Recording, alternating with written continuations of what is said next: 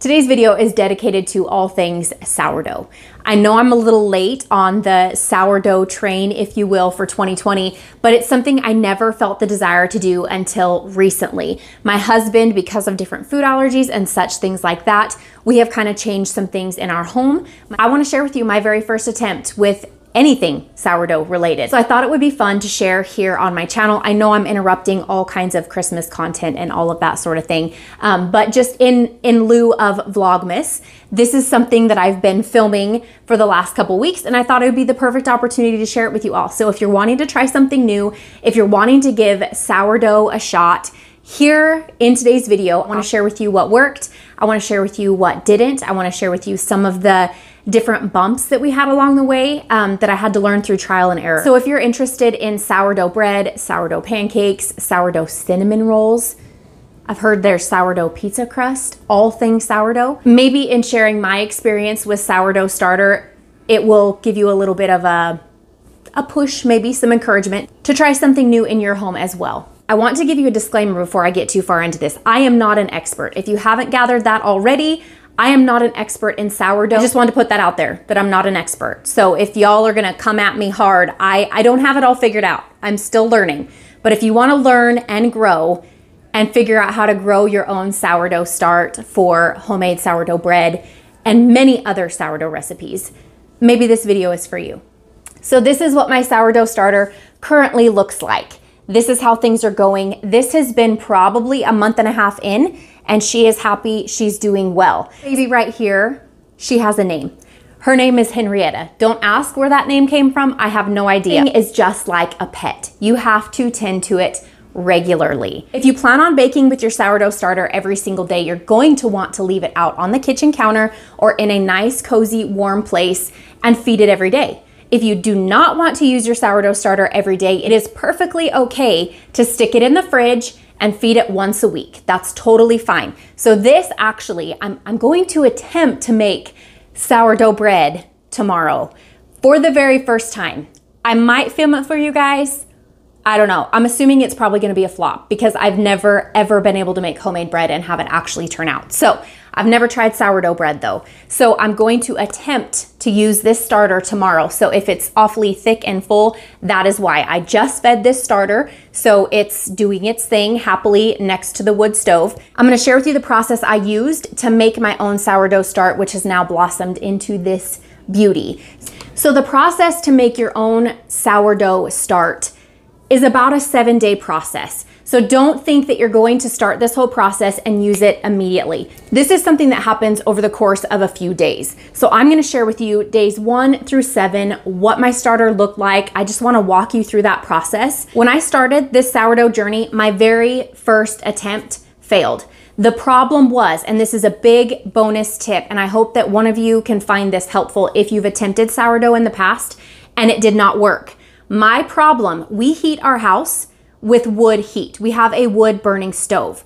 My house was too cold. So what I had to do, and I couldn't figure out why it wasn't working. I couldn't figure out why things weren't going like they were supposed to be going. The problem was my house was too cold. So what I did was move my starter from my kitchen to the counter by the wood stove. So I would either set it on our dining room table or I would set it on our homeschool bookshelf that we have next to the wood stove. That's what I did to finally get my start going. So my first attempt failed. My second attempt with sourdough start has blossomed and it's been amazing. My husband begs for sourdough pancakes all the stinking time. He loves them. My kids love them. It's been such a fun thing for me. I want to learn to love being in my kitchen. I don't necessarily love cooking.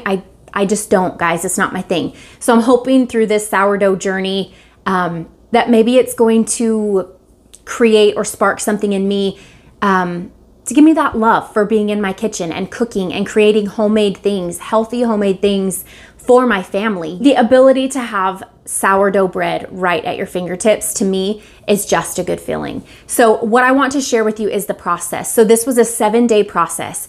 Day 1, of my second starter, again, my first attempt failed. My second attempt at sourdough was a hit. So this is the process that I followed for both sourdough starts.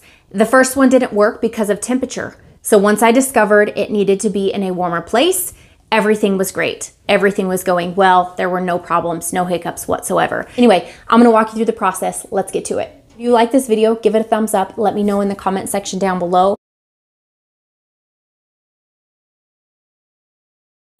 All right, so day one of my sourdough starter. This is the flour that I used. It's just from Walmart.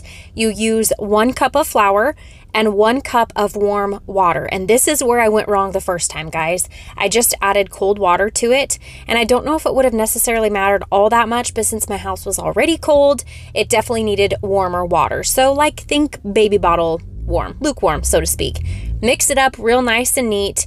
Get everything stirred in really well. Make sure you don't have any big clumps in there. And then you're just going to cover. And you can kind of see here the consistency of my sourdough starter on day one. So the next step I have, some people use rubber bands. I just used a dry erase marker. I went ahead and marked my sourdough start where it was at to watch it rise, to watch the fermenting process and kind of see what it started to do through the course of day one.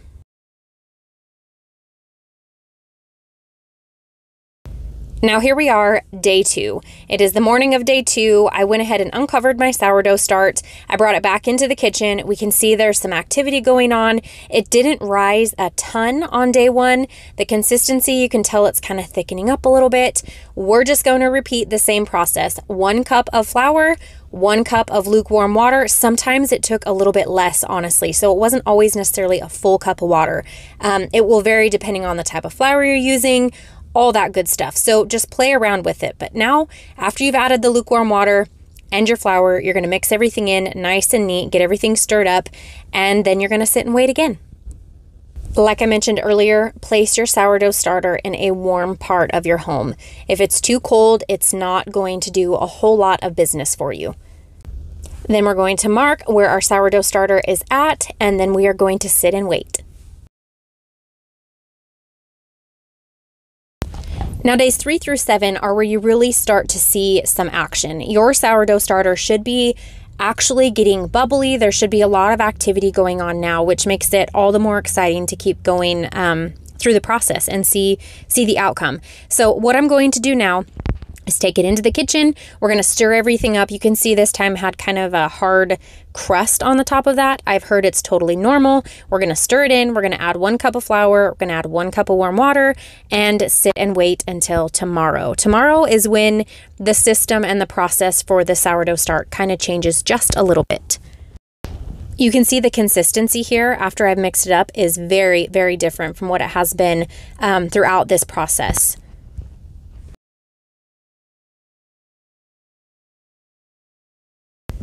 Day 4, this is where things change up a little bit. So what you're going to do before adding flour and water to this, you're actually going to take 1 cup of your starter and you're going to toss it out. Sounds crazy, sounds like you're wasting a perfectly good start, but that's what you're going to do on days 4 through 7. Remove 1 cup of your sourdough starter and just trash it, and move on to the next step, which is adding 1 cup of lukewarm water and 1 cup of flour, just like we've been doing all along. And now I'm just going to go ahead and fast forward through this process. You guys are probably kind of getting the point by now, but I just want to walk you through what my sourdough start looks like for the next few days. Day 5 for me was a fun one. There was a lot of action going on here. You can see that my sourdough starter had a lot of bubbling going on. It was rising very well, probably the most that I've seen so far. It had quite a lift to it. And then as I stirred it in, it kind of deflated, got all the bubbles out.